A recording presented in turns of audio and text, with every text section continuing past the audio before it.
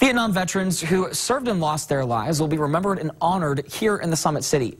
Fox 55's Jintel Nil has more on where the replica wall will be and what's needed to make it happen. People who want the experience of honoring veterans who served in the Vietnam War won't have to travel to Washington, D.C. to do it. The feeling behind the wall is a closure. A memorial wall, just like the one in D.C., will stand in Fort Wayne, honoring those who lost their lives. It will be 8 feet tall and 360 feet long.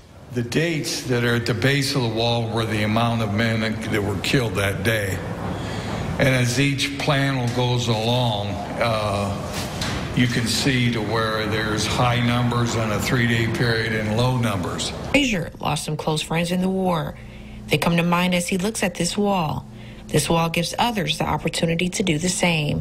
He says there were more than 1,500 who served and died. They were great friends. They were guys that I went to grade school with, and they're men that I had worked with.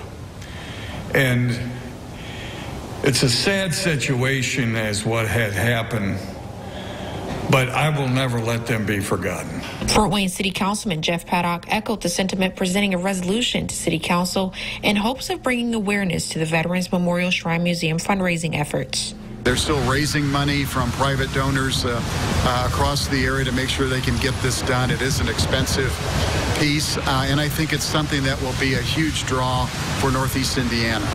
The groundbreaking for the wall will be 10 a.m. on Veterans Day. This Vietnam Memorial Wall is only part of a bigger project, so the fundraising will continue until the 5 other memorial monuments are complete. In Fort Wayne, Jintel Nil, Fox 55 News. They still need LED lighting, concrete for footers and the pathways and sidewalks.